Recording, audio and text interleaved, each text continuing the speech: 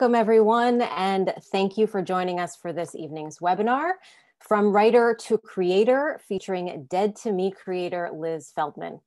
My name is Fay Wolf. I am a College of Fine Arts graduate. I am based in Los Angeles, where I am an artist, primarily a singer-songwriter, an author, and also a decluttering pro. So welcome to tonight, which is sponsored by the Boston University Alumni Association and is offered to our 339,000 alumni across the globe. Before we begin, I would like to welcome the over 250 alumni joining us for this webinar, including members of the BU community joining us from all over the world, including places like London, Los Angeles, Chicago, Beijing, Boston, Cincinnati, New York, Mumbai, Phoenix, Rome, and many, many more. We are so glad to have you with us tonight. To go over a few housekeeping notes before we begin, tonight's webinar is being recorded and will soon be available for on-demand viewing on the Alumni Association website. If you have any questions during the webinar, you can submit them throughout the discussion by typing them into the Q&A box. To find the Q&A box, just put your mouse over your Zoom screen to reveal the toolbar at the bottom, then select Q&A, and we will do our very best to get to as many questions as we can. Now, it is my pleasure to introduce fellow alumni and College of Communications graduate Liz Feldman. Liz has been a writer and producer on hit shows including The Ellen DeGeneres Show, Two Broke Girls, and Hot in Cleveland, and she created the NBC comedy One Big Happy, as well as the Emmy and Golden Globe nominated Netflix hit Dead to Me. Liz, it is so great to have you here. Welcome. Thank you, Faye. That's such a nice introduction, and it's so nice to be here. It's we met at BU. We did. We sure did. We did. We were roommates in How college. Have you been since then? Oh, just doing a little of this and that. We have remained the closest of friends throughout many, many years. Thank you, BU. So to start us off, Liz, we are here to talk about your journey from writer to creator, but let's start. I know you want to talk a little bit about the journey of becoming a writer itself, because you were a lot of other things and then it was sort of directed towards writing. So where would you like to start there? So I'll start by saying that, I always knew I wanted a career in entertainment and specifically comedy. And to that effect, I started doing stand-up at the age of 16 and also doing improv on the side and, just loving all things comedy, but specifically comedy performing. And it was through doing stand-up that I actually got pointed in the direction of writing for the first time, which is happened when, well, first of all, I was a kid comedian, which is a little weird. There aren't that many of us. Yeah, it's a little weird. I was 16 and I'm like writing jokes about my mom and, my experience with like the SATs and crazy. and there were other kid comedians also, oddly, and I started writing jokes for them. We all had the same manager. Isn't that weird? Okay. And this is in New York? This is in New York. I'm from Brooklyn, and I would like ride the subway to Manhattan and like do these shows. And we had this manager named Sid Gold, and he asked me if I'd start punching up the other kids' jokes. And again, this isn't like something I ever was like, yes, one day I'm gonna punch up jokes for 9-year-olds. That's what I want to do. But I started doing it. And one night we were doing a show and Nickelodeon people were there, like some scouts from their casting. And they asked my manager, like, hey, who writes her material? And, he was like, she does. And it turns out they were looking for a writer performer for their show called All That, which is actually, I think, now back on the air, but this was in 1995, so a few years ago. I was 18 years old, just like a few weeks out of high school. And again, writing for television wasn't really something I had, been dreaming about. I really wanted to be on TV. So, I took the opportunity, of course. I didn't end up going to college. I was supposed to go to Vassar, boy, would my life have been so different if that was, you know, the sliding door I had taken. And I withdrew from Vassar, moved to Orlando, Florida, and started writing for this show and performing on the show. Wow. And, you know, I tell that story as a way of, you know, sort of showing that sometimes your plans for yourself are kind of interrupted by, let's call it, the universe's plans for you. Right. And, you know, I had a very specific goal in mind. You know, I wanted to be a character actor. I wanted to be on SNL. And, you know, the world sort of kept saying to me, like, you should think about writing for other people. You should really think about that. And, you know, I kind of, you know, started to follow that encouragement. And that is really how I became a writer, you know, not because it was in my heart of hearts, but it was because it was as if the path was unfolding for me. Yeah. Great. Yeah. Yeah. And so you lived in Orlando, Florida. Yeah. Then, so yeah. So weird. And then of course BU happened. You didn't stay in that job for a long time. I didn't. I came to BU to study. So I came to BU, and it's a weird story of even how I ended up at BU. Dan Fogler, who graduated in 98, I think. That's correct. Or class of 98. And he and I had gone to high school together. He's now an actor of renown. Yes, and great Fantastic Beasts and other things. And anyway, he was my best friend in high school. And when I was done with all that, it was like the middle of the school year. I think it was like October, November or something like that of what would have been my freshman year of college. So instead of hanging out at my house with my parents, I would go hang out with Dan at BU. And I'd met all his friends. And, you know, one weekend I was there, I think it was for his birthday. He was like, hey, I'm going to audition for this improv group on campus. It's called Spontaneous Combustion. And I was like, of course, that's what it's called. And because, you know, it's a college improv group, it has to have a name like that. Yeah. And, but, you know, he was like, you should come to the audition. And I was like, but I don't go to school here. And he's like, they don't need to know. So sure enough, I know, classic Dan. We went to this audition together and had like such a blast. And, you know, the folks that were running the audition, who were the students that were already in the group, they were like, you know, you could be in this group if you went to school here, but we can't, like, we're not allowed to put you in the group if you're not a student at BU. And I thought about it for like 4 seconds. And the next day I literally walked into the admissions office at BU. I asked to like meet with a counselor. I sat and I filled out an application, and I got like my transcript sent and you know, did like an interview, and I got in and I started going to BU in January, really just to be in the improv group. This is fantastic. And what an improv. Seriously though, SponCom was ahead of its time. Thank you. It was a pretty amazing group. Yeah. We had some really talented people who are great comedic actors and writers to this day. So amen. Yeah. Thank you. Yes. So, okay. So then you're writing, you're learning at comm. I don't know if you want to go into that, but you then, as I recall, moved directly to Los Angeles. Right. Yeah. After you graduated. Well, what's funny is that when I got to BU, I didn't even know that they had a school of communications. I didn't know that there was a television major. That was all like blew my mind when I found out. And I found out from my friend Jason Allen, who was in the School of Communication and in SponCom in our improv group. And he literally, I remember the moment he told me he was majoring in television. And I was like, shut up. That can't be a thing parents would spend $100,000 on.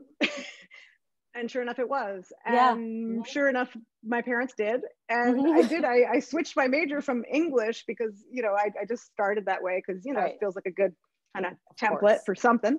And yeah, I went to the comm and I majored in television and, you know, took some great classes and definitely started to hone some writing skills and took a sitcom writing class and felt like maybe I had a knack for that.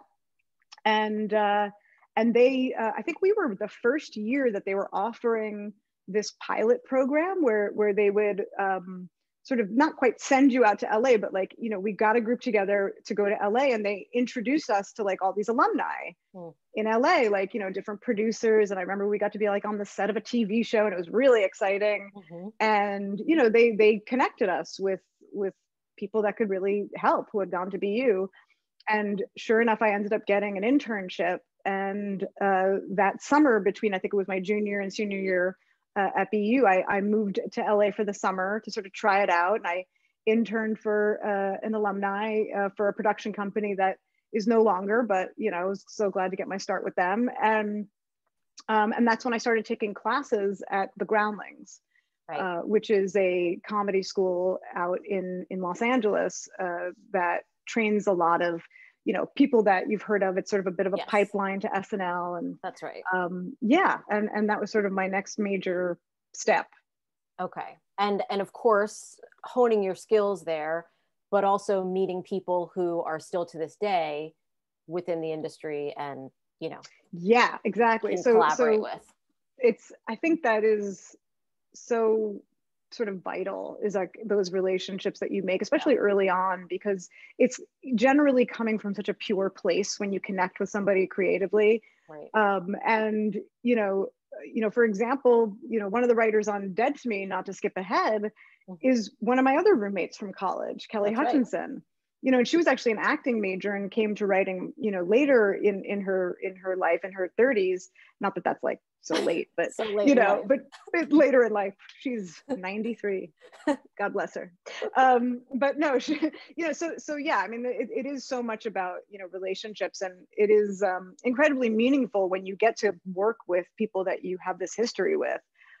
So I really got to hone some lovely deep connections at the Groundlings. And, you know, and I was in the company with such incredible people like, you know, Kristen Wiig and Dax Shepard and Caitlin Olsen, to name a few, Annie Mumolo, just like such an incredible group of people, and, you know, and inspiring, like such talented people. And at the Groundlings too, like I sort of started to get this encouragement of like, you can write for other people. Like, it's like sometimes you're good at writing characters, and you're, you know, and you know, I paid attention to that, and I started to sort of collect my scripts together. And the truth is, at that time in like my mid-20s, I still really wanted to be a performer. It was my passion, and it did seem like just like more fun. And, you know, and it was fun. And I did start to act and get some jobs, and do a recurring role here and a guest star here. And, you know, I was around 25, 26. And I remember like I had what I thought should be a pretty great year as an actor. And I was working in a restaurant, also, you know, hostessing, by the way, with Fay. With me. I also hosted at that restaurant. We've led just parallel lives, basically.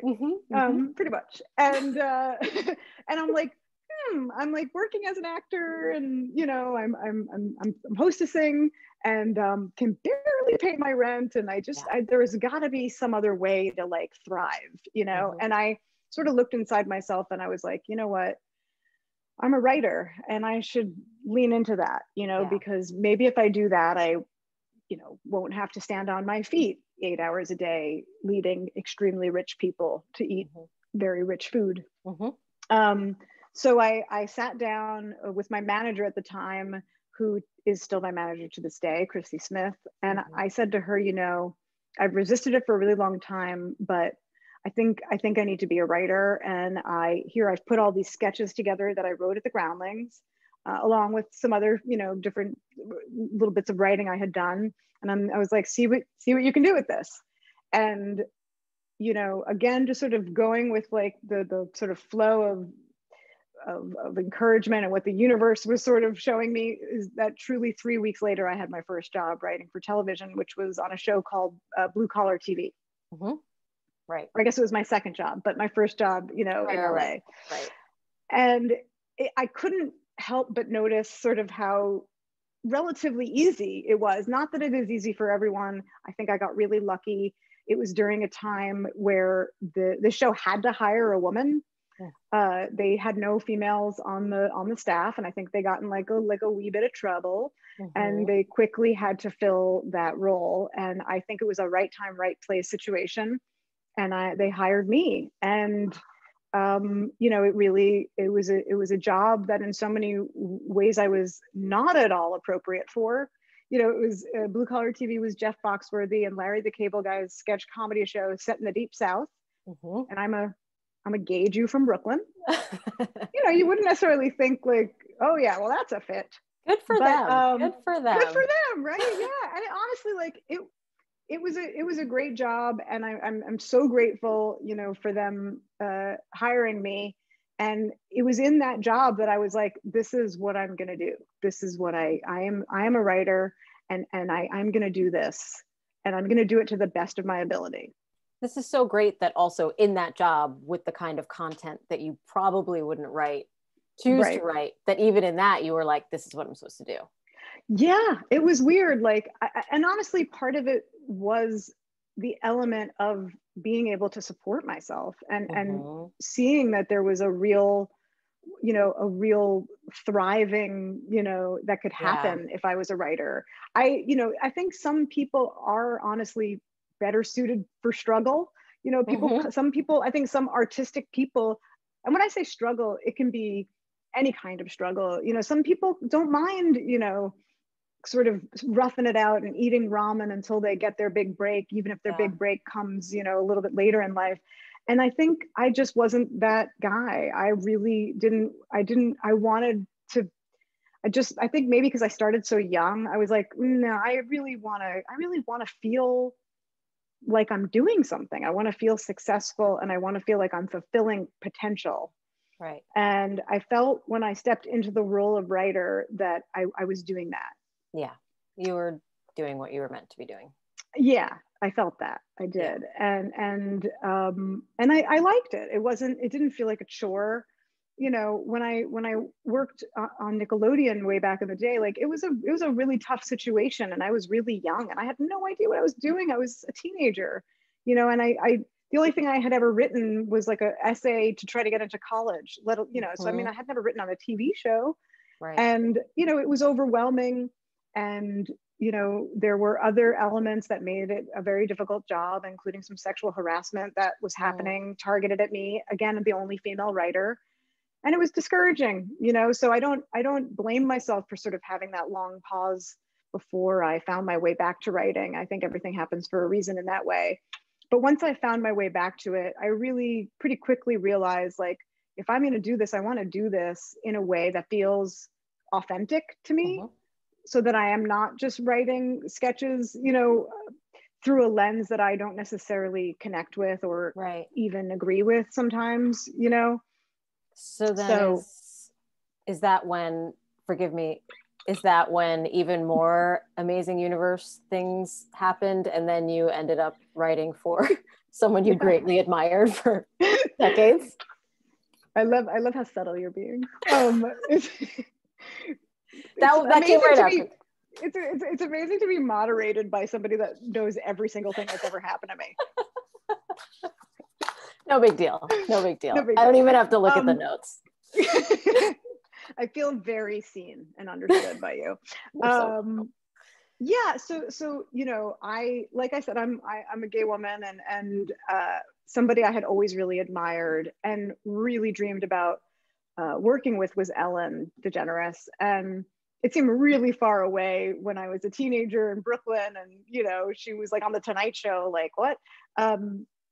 But all of a sudden, here I am in LA, and she's now got a talk show. And I was such a nerd specifically for Ellen, that when her talk show started, I don't even think I had like an agent at the time. And I would sit at home. It's a daytime show. I'd sit at home in the daytime, and I would practice writing monologues for her, like in her voice, just to like see if I could tap into her voice. And like, that's amazing. And I look back at myself, and I'm like proud that I did that. I don't know if I'd do that now, but I did it then. Grit. And grit. Yeah, I knew that she and I had some sort of simpatico thing, or at least I hoped we did. And I also know every joke she's ever told, and I've seen her live several times. So I practiced, and then a couple years later, I'm at Blue Collar TV, and the show's coming to an end, and I hear that there's an opening at the Ellen Show, and I literally dusted off those practice monologues that I wrote for no reason. Wow. And I punched them up for this reason, and I submitted, and I got the job. And it was just certainly one of those moments in life where it was totally life-changing, because it was something I really had visualized, and I'm a big believer in visualizing and in, our ability to really manifest the things that we want through just being able to see ourselves doing it. I know that could sound sort of woo-woo to people, but visualization, some people call it prayer, or or even meditation. It's just, I had such a specific vision of working with Ellen, and somehow I was like able to make it, to magnetize it, and it's and it was it was right from the start. I had been right. We did have sort of like a simpatico thing, and she really kind of got me and appreciated me and took me under her wing, and was incredibly supportive and kind, and really turned me into the writer I am today, because she was, she's a perfectionist. She's one of the greatest comedians of all time for a reason, because she works at it, and she doesn't just settle. She'll take a monologue that you write for her, and she'll circle 5 jokes and go, you can beat all these. And that's, some people could see that as tough, but I always saw it as a challenge. And so I'd run back to my office and try to, beat the jokes and make her happy. And, when I did, it was like no better feeling. And it was an incredible experience to work for her. But even that, like at a certain point, I just sort of wanted to keep stretching my writer muscle. Because it's like, it's a talk show. You write monologues about one topic, and you maybe write like a little joke or something, but it's but before leaving Ellen, you also won at least 4 Emmys for writing for Ellen. Just throwing that in there. I did win, exactly 4 Emmys. Sure. Yes, I did. Which, not that awards are the be all and end all, but a very great accomplishment that I want to acknowledge. As well as wrote for her for at least 2 Oscar ceremonies when she hosted. Exactly 2. Exactly 2. My numbers are really strong this evening. So I just wanted to point that out, that then you also got experience writing for the Oscars and all kinds of things. And just a quick question, because I feel like some people might be wondering, like on the business end of you writing for Blue Collar and then sort of jumping over to Ellen and that luck again, was that just from a business side, your manager having a great connection to the people at Ellen? I mean, so it is sort of a multifaceted luck. It's about, certainly being in the right place at the right time, but also having the right people represent you. Right. And my manager, Christy Smith, I was her first client. So we started working together when I was 24 and she was 25. We still work together 19 years later. And we have grown together. We've evolved in this business together. And for Blue Collar TV, she submitted my material. I didn't have an agent at that time. She submitted it to the producers of Blue Collar TV because she happened to represent a writer that was leaving the show. And then with Ellen, see, this is the sort of tricky, funny thing about this business, is that once I got a job and I was working on Blue Collar TV, then I got an agent. Because I don't know why it works like that, but it does. Right. And so I quite literally specifically chose the agent who represented Ellen's head writer, because that's how much I wanted to work on Ellen. Wow. So I mean, not that I had all these choices, but it worked out that. Right. Yeah. And you were aware and very, I think the business side, can't be sort of, forgotten or even, I mean, like undersold, it is, I think, you know, if you admire anybody's career in this business, it's probably because there's someone on the managerial or, you know, agent front, you know, behind them who is helping push them forward. And yes. I certainly have that with Christy. Yes. May we all have a Christy Smith in our lives. Yes. For many reasons. Yes. Okay, so I want to be aware of time as well. Yes. I want to get us more into the path to creator. Yes. And so what would you like to talk about next in terms of, I know you wanted to, honing your voice and all that. So, you know, like I was saying, working for Ellen was great. And I got to hone certainly my voice as a joke writer, but I started to really itch to tell stories. I wanted what I was writing to be more than 2 pages. I just, you know, I wanted it to have a beginning, middle, and end. And I wanted to bring a character on a journey. And I knew that I wasn't going to be able to do that, you know, on a talk show. So I left Ellen and, you know, with her blessing, and she was very kind, and, you know, and she knew I was going to try to develop my own show. And then the strike hit. Oh yeah. The writer's strike in 2008. And, you know, I used that time to, first of all, meet lots of writers on the picket line and in the office, you know, where I answered phones and made banners and things like that. But I also used that time to start thinking about the story I wanted to tell. And, you know, by the time we were done with the strike, I had written for no one else, so no one was paying me or anything, but I had written a spec telling a story about me and my best friend, who is a guy, and sort of about our fun and complicated relationship, because I'm a gay woman, he's a straight man, and you know, comedy ensues. And from that script, you know, that is actually the script that ended up becoming One Big Happy. So, you know, I'm skipping over other jobs and, you know, different things like that. But, you know, once I started to write pilots, I felt like I was really sort of in the right place. I felt like I do have my own voice. You know, it can be a little scary when you write for one person for years, you know, and you sort of think like, where's the line between me and that person? But it was a really like awesome discovery to be like, oh, I have my own voice. That's thank God. And so I was in a place where I was able to develop a pilot for Warner Brothers. I had been working on a show called Two Broke Girls for many years, and which was a really, you know, fun show to work on. Lots of blue humor, let's call it. I know my way around a dick joke, let me tell you. But anyway, so I took that original pilot that I wrote in 2008 and sort of kind of modernized it and dug into it. And I turned it into a show called One Big Happy. And I was looking for a producer to pair with to sort of make the whole package more interesting, because nobody really knew who I was. And, you know, I wanted to sell this thing. And Ellen became my producer. She was really supportive, and she's a wonderful producer who works with her named Jeff Kleeman, and he helped me shepherd this whole thing. And when the show got picked up, when the script, you know, got picked up to be produced for pilot, you know, at that point is when they usually appoint a showrunner. And I had never been a showrunner. I had been a writer for many, many years at this point on shows, on Two Broke Girls specifically, where I had risen to the title of co-executive producer, but I hadn't really ever, you know, run my own show.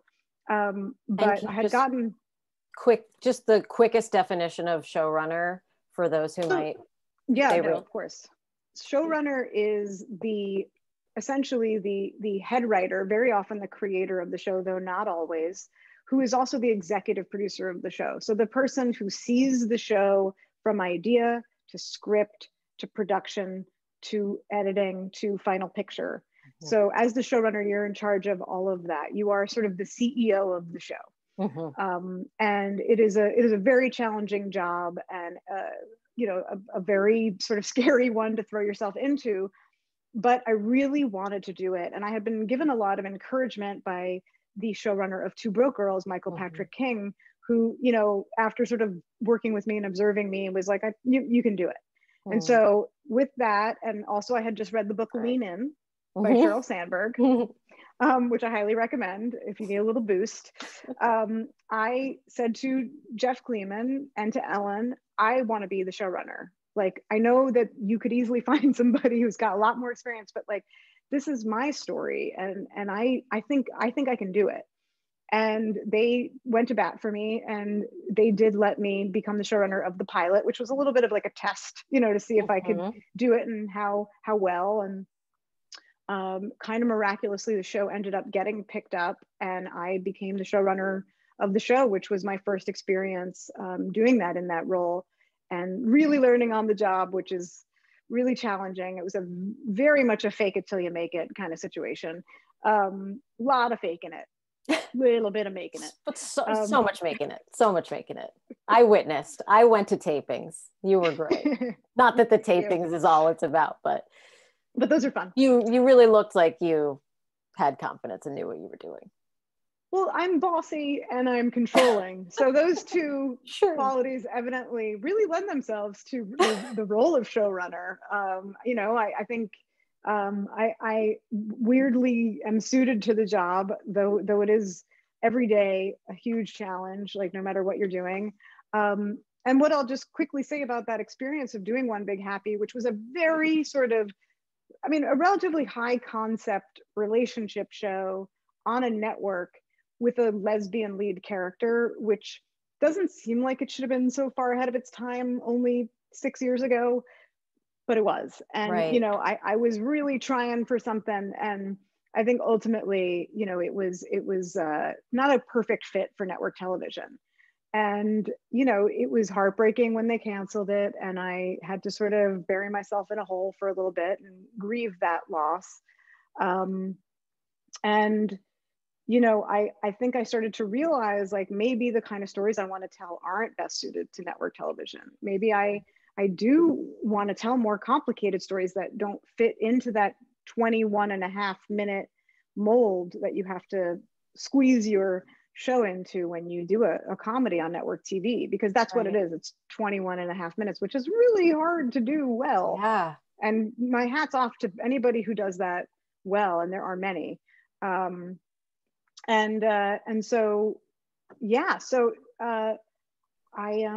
this was a sort of a weird part of the story, but it's true in that I'm cutting ahead several years now, but around the time that I turned 40, I was going, this was a few years ago, I do have the filter on my Zoom that makes me look a little younger. So you're timeless. Oh, you're sweet. You remember, I had this great party for my 40th birthday, super fun. Hell of a night, so fun. And unfortunately, I found out the next morning that on the day of my 40th birthday, my cousin had passed away unexpectedly of a heart attack, and he was 50. And I was also going through a lot of my own sort of fertility struggles at the time. My wife and I had been trying to have a baby at that point for 4 years, 5 years. And I was in a very specific place. I was in a place of grief and, loss. I had also lost a good friend the previous year. And, I was sort of struggling to make sense of this sort of hard moment that I was in. And around that time, I was set up on a pitch meeting, because you gotta keep working. And I was told I don't have to have anything prepared. Just go into this meeting. They're looking to develop a show, a comedy for 2 women.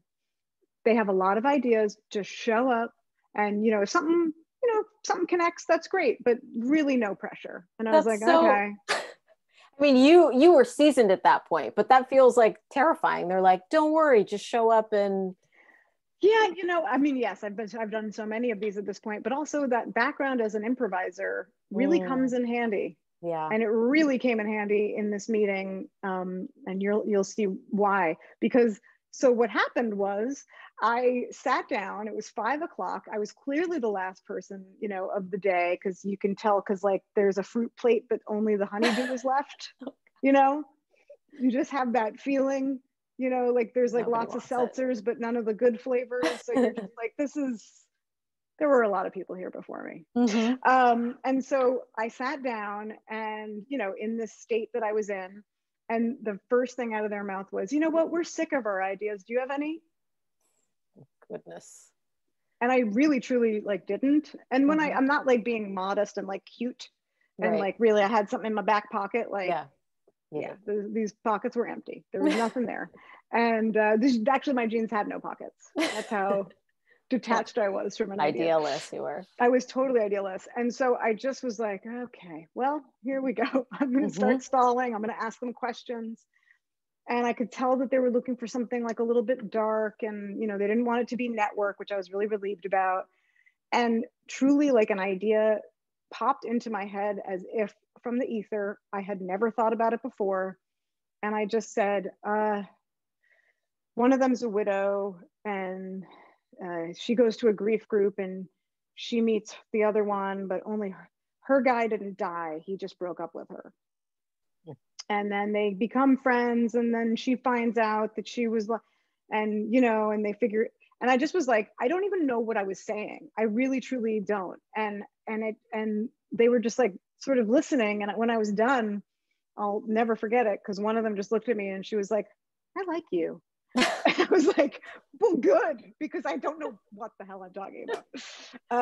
This is a great Hollywood story. It's like one of those, I wish I'm not exaggerating an iota either. Amazing. And I'm even leaving things out, because I, by the way, literally also was sick that day. I had been on an IV of vitamins and went to that meeting. And then when I got home, I took my temperature and I had a fever. I had like 100-degree fever. So it was my fever pitch. Da-da-da. You're welcome. But anyway, that is obviously, you know, for those of you who have seen Dead to Me, that I ended up developing into Dead to Me. And just as like sort of a show of, you know, why tenacity is so important, I developed that particular idea for those producers for months. I had the whole thing worked out, the pilot, as you've seen it, the first, you know, season, the what the arc could be for the whole show, all the characters, and they passed on it. They were like, no. These producers. We don't, they just like, they didn't feel like it was the right fit. You know, and they're lovely people, but that, you know, and I was like, well, shit. Like I just spent all this time and kind of like all my energy developing this idea. I have to like at least see if, you know, the people I'm working with will want to do it. And I'm really lucky in that I had a contract with CBS Studios, you know, who like sort of like, you know, a first look kind of deal. And I was like, they're going to think I'm insane. I'm taking this weird idea about a widow and it's really dark. And they think I'm like a sitcom jokey, you know, broad comedy writer. They're going to fire me. But instead I pitched them the show and I kind of took them through the pilot, and they immediately were like, we're going to take this everywhere. This is not a network show. Like, you know, and the rest is Dead to Me. And that's fantastic. And just to clarify, this was CBS Studios, which is different than the network. So CBS Studios is takes out all different networks. Yeah, all networks sort of have their own sort of home studios that are allowed to intermingle. Wow. Okay. So before we jump into some questions, so that is Dead to Me, and now you are currently working on season 3. You are, of course, the showrunner, creator, all around, you know, head honcho of Dead to Me. You're currently writing season 3.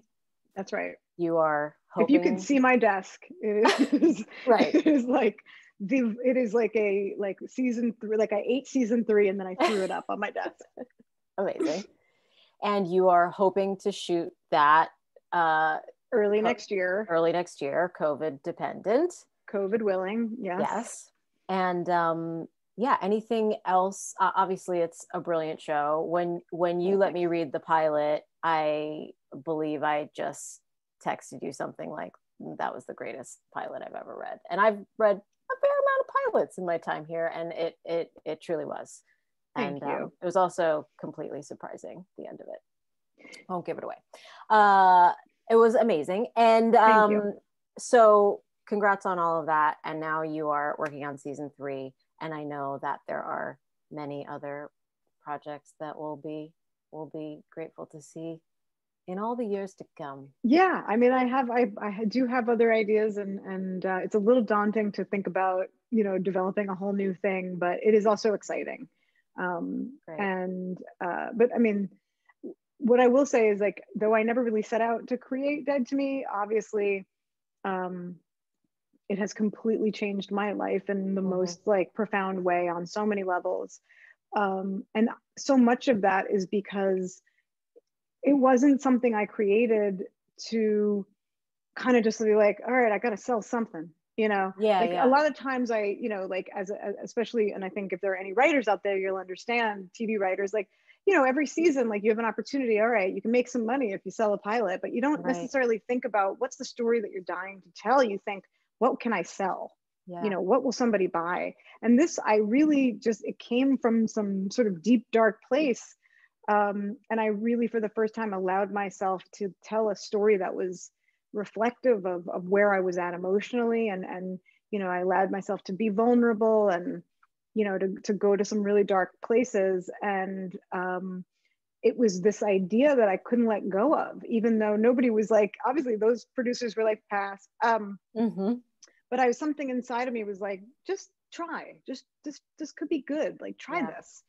And, I think we have to follow those positive voices sometimes, like those notions that we get, that nagging thing that's like, I should do that thing. Like, don't ignore that. That's a powerful, sort of, in some ways, almost all-knowing voice that we really should listen to more often. Amen. Thank you. Thank you. You're welcome.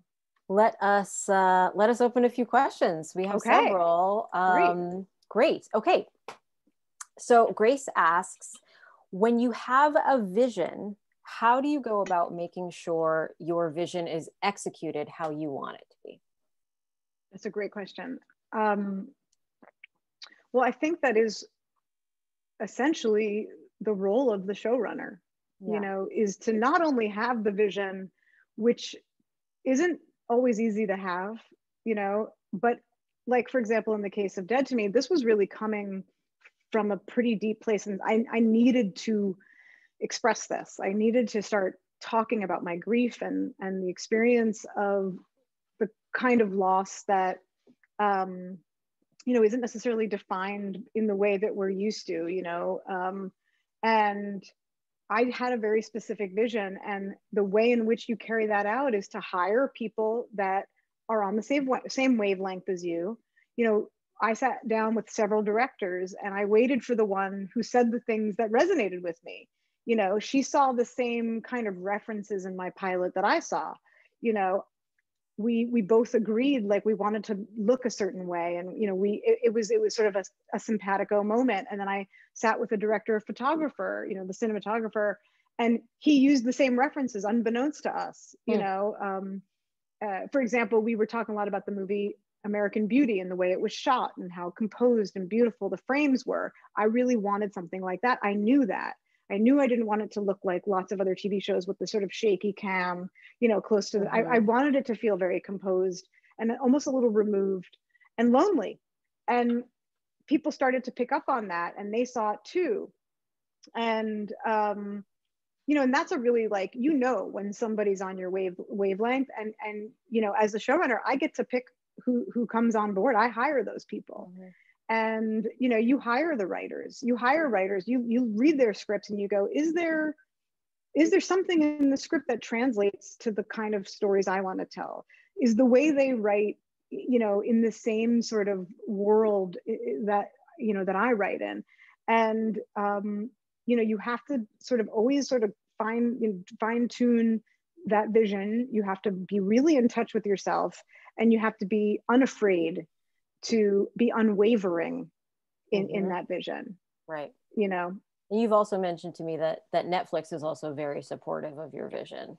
They're incredible. I mean, I have to say, like, having had a multitude of experiences of platform, well, networks primarily, but studios as well, like, they don't just sort of pick up a show, they sort of pick up the person.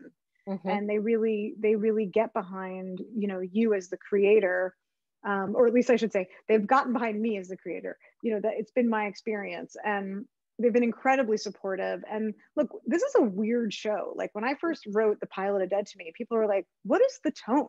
Like, what is this like? Can you tell us? Pick another show. And I couldn't, because it was very specific to the way I look at the world. It was like, it was my own tone. And it's very hard to express that without just sort of showing it. But they trusted me, you know, and I hired actresses who I felt like could sort of embody that tone. And my God, have they. I'm so lucky to have Christina Applegate and Linda Cardellini and James Marsden. You know, there's a lot of sort of self-trust that needs to happen, which is can be really challenging. And, you know, you sort of just have to jump and know that you're your own parachute. Right. I love it.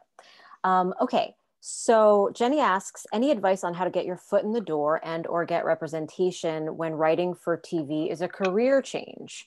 Thanks, from a commercial producer looking to transition to scripted. You know, I mean, that's a tough one. And I'll be honest, like, you know, I'm so many years out from that experience. And, you know, the best thing I can say is whatever you're writing to hopefully submit to somebody, make that the best thing you have ever written. And if you haven't rewritten it at least 10 times, you probably haven't worked hard enough on it. You know, there's nothing is perfect and nothing will ever be perfect, but especially pilots take honing. You know, original pilots take discipline, and they take layers, you know. Even in the way we write Dead to Me, it's never just the first draft that you're seeing the 20th draft. You know, each time we go back in, we make it better, we add a layer, we add texture, we add a metaphor, we add a, you know, symbolism. And I would just say that I've seen a lot of sort of young or, you know, new writers coming up thinking that like their script is great and that should get them the thing. Well, there's, you know, thousands of people who think their scripts are great. Make sure yours pops off the page, give it to friends to read, take their notes seriously. If everybody is giving you the same note, take it, you know. It is about honing your craft. Nobody starts out being an amazing writer. You know, it's that Malcolm Gladwell theory of 10,000 hours thing. You know, it's great to want to do it, but first do it really well. Well, to that point, there are a couple other questions here that are sort of related to that, in that Casey asks, what are your thoughts on writing sketches for YouTube? And also Trisha asks, what's your take on fiction podcasts as a sample of your work? So I know things are changing these days where you can kind of be discovered doing different things, but do you feel like there's still sort of a standard, you're gonna have to have this in your arsenal, or yeah, I mean, I don't know, maybe I'm old fashioned, but like, you know, I don't understand how a fiction podcast is gonna, I'm not sure what that person wants to ultimately do, but whatever if you want to work in television, if you want to make a show, it has to start on the page. And so, you know, and then I think the other person's question was about sketches for YouTube. I mean, I think it's great. I think honestly, you know, so much of like, you know, here's how I'll put it. I know a lot of people who talk about being writers. I know a lot of people who are in the practice of trying to be a writer. A writer writes. You know, a writer writes, a creator creates. If what you want to do is sketch comedy, then tomorrow start writing those sketches and the next day shoot them. You know, I'm abbreviating time, but you know what I mean? Like, do it, go do it. And, you know, and listen, it's also fine to be a person who talks about writing, and it's fine to be a person who talks about directing, and sometimes there's joy in just the longing of wanting to do it. But if you really want to do it, do it. You know, I mean, there's no substitute for an incredibly well-written script. You know, cream does rise to the top. Talent does find its way, you know, to being seen and recognized. If it's good, people will notice. Amen. So talk about, let's see, how does your writing experience help in the pitch process? So, well, you know, it's funny. Yeah. Okay, I think I understand the question. Yeah. You sort of talked about how your improv experience helped in the pitch process. I guess maybe that's about like whatever you have to prepare. You know, I'm not sure. However you would. Well, here's the advice I would give about pitching. Pitching to me is a performance. You know, it's short for sales pitch. Right. You know, and a good salesman is a good performer. And I definitely rely on my performing background and my improvising background, but also my joke writing background to make sure that whatever this idea is that I'm putting forward, that the way in which I'm putting it forward is entertaining in and of itself. Right. That the pitch itself is riveting and interesting and surprising and funny. If that's what your show is, that's what your pitch should be. If you're pitching a comedy, your pitch should be funny. You should carve out little jokes for yourself to make in there, or for the characters to make, or, you know, that's little great side comments. Advice. Oh yeah. If you're pitching a thriller, there should better be some surprises in that pitch. You should wear a costume. You should wear a costume, perhaps like the Phantom of the Opera half mask for effect. That'll work. That'll work. Don't do that. You know, think about the people you're pitching to. They sit there hour after hour, after pitch. And, you know, a lot of people who go in there and pitch are not performers. They're not thinking of it in that way. And I think I've been successful in some part because I always use that platform as a chance to entertain. Because ultimately, as a writer, as a showrunner, you're an entertainer. You might be the person behind the camera, but everything's coming from you. And so if they feel like, oh shit, she's funny, she's entertaining, I like the way she spins a yarn, you know, they're much more likely to want to work with you. Amazing. Great. So Jessica asks, how are Christina Applegate and Linda Cardellini cast in the lead roles? I think their chemistry is amazing and love seeing them together. Also super appreciate seeing women who are not perfect 25-year-olds in close-up shots. Me too. You're welcome. So Christina and Linda, you know, were cast in what we call an offer-only situation. That's, you know, for very experienced, you know, very often, you know, big stars, famous people. You know, they won't audition. They're not gonna like come in and like read from your script and wait for you to judge them. No, they're smarter than that. You have to make them an offer first. So, you know, I did not write the parts for them. You know, I actually had other actresses in mind who I'll never name, but you know, it's always helpful for me to have an actress or actor in mind when I'm writing a part. And, you know, truly when I sat down with our casting directors on the very first day, the very first name they brought up to play Jen was Christina. And I had very randomly been developing another show for her, really kind of simultaneously to Dead to Me. It was a really different show. It was set in the world of politics. We ended up both sort of thinking, you know what, it was early Trump years. Didn't feel like politics was really what people wanted to watch at that point. And so we sort of dissolved that project, but that was only a few months before now our cast directors for Dead to Me are like, what about Christina Applegate? And, you know, there's that moment of recognition sometimes that happens when, you know, somebody mentions a name and like they sat and I was like, of course. And it was another moment where it was just like, of course, things are supposed to get it. Yeah. Of course. Oh, we weren't supposed to do that together. We're supposed to do this together. And when I thought about it, I was like, oh my God, it's her. Like, she's perfect for this part. So we cast Christina first, and, you know, she was reluctant to come back to TV. It wasn't an immediate yes from her. You know, I sort of had to go and tell her why this would be perfect for her. And then once we had her cast, it was actually one of my amazing partners at Netflix, Kristen Zollner, I believe, who said, what about Linda Cardellini for Judy? And it's funny because, you know, when you're making a pilot, you have these lists, these really long lists of actors that, you know, that are sort of in each character's column. And I love Linda Cardellini, but I thought of her kind of more as like a dark dramatic actress. So we actually had her in the Jen column. You know, she was somebody we were considering. But then, you know, we obviously we went with Christina.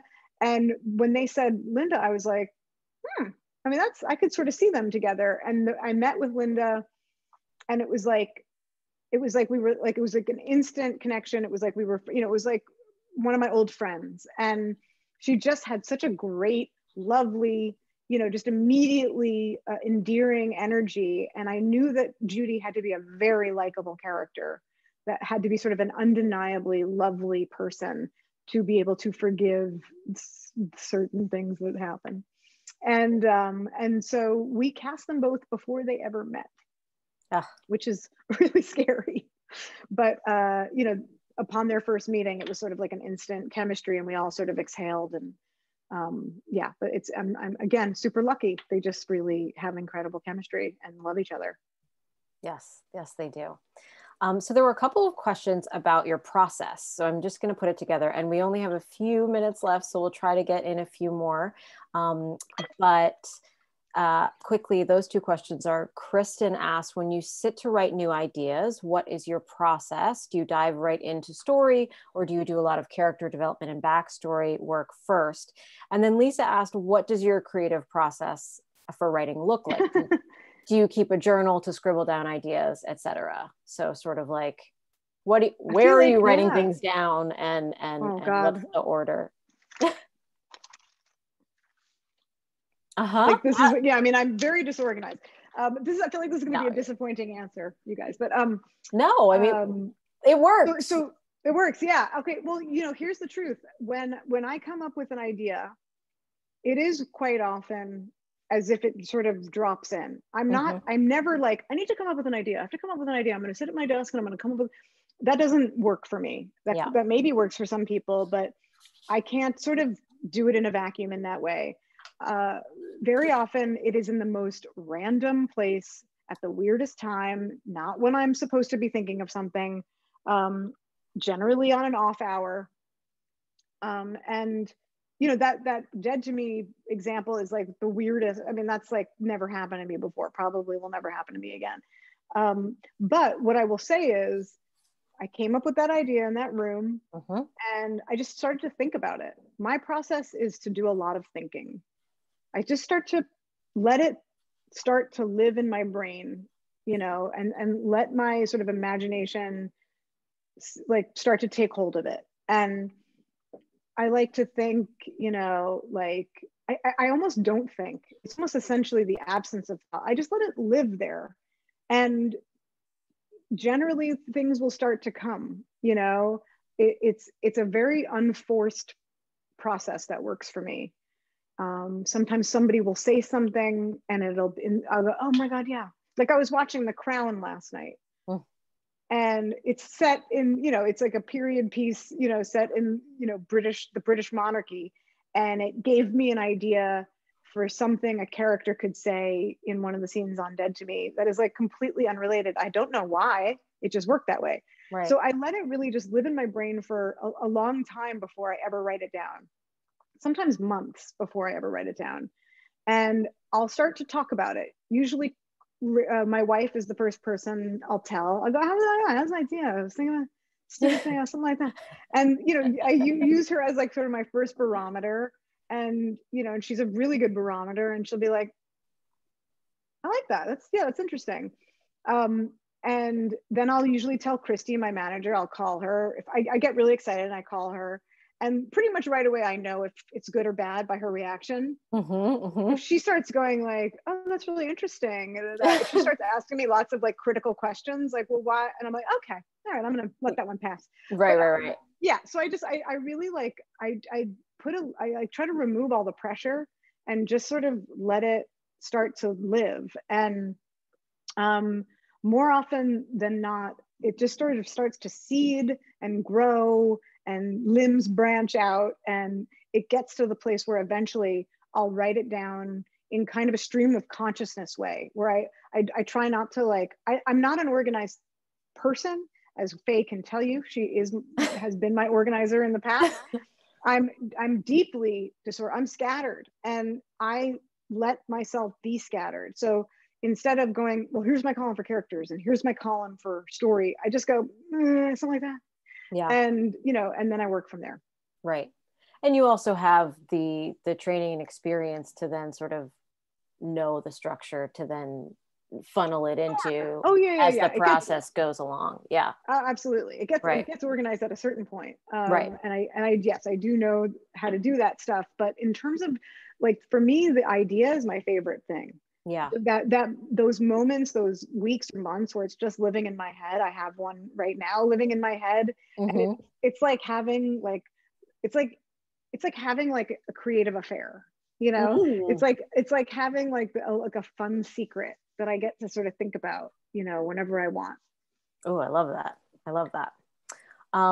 Well, if you'll answer one more question, I thought would be good here,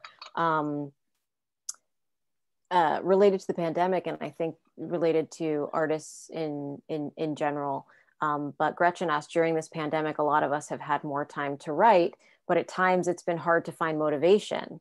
So is there any advice for pushing through and writing even when it feels hard and overwhelming? Gretchen, girl, I get it. I really get it. I feel that one. You know, I mean, listen, that's a question I've asked myself in this time. And I think it depends on what your capacity is in the moment, you know, in terms of how to answer that. You know, I'm motivated by fear. Truly, I joke, but it's really, I mean, I'm very motivated by fear. And for me, I don't have a choice. You know, I have to write a season 3.